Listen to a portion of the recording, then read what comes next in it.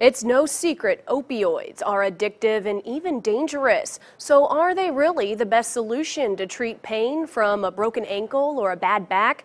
The Drug-Free Coalition of Tippecanoe County hosted a national speaker to address the issue this afternoon. Dr. Don Teeter talked about opioid prescriptions for acute pain. He says evidence shows the pain can be treated with non-opioid alternatives with better results.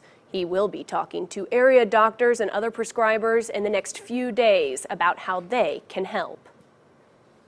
So the CDC calls this an epidemic, and in any epidemic there's a vector that's spreading the disease, and in this case it's the medical profession. So we've got tens of thousands of people dying every year, and we can control it by prescribing fewer opioids.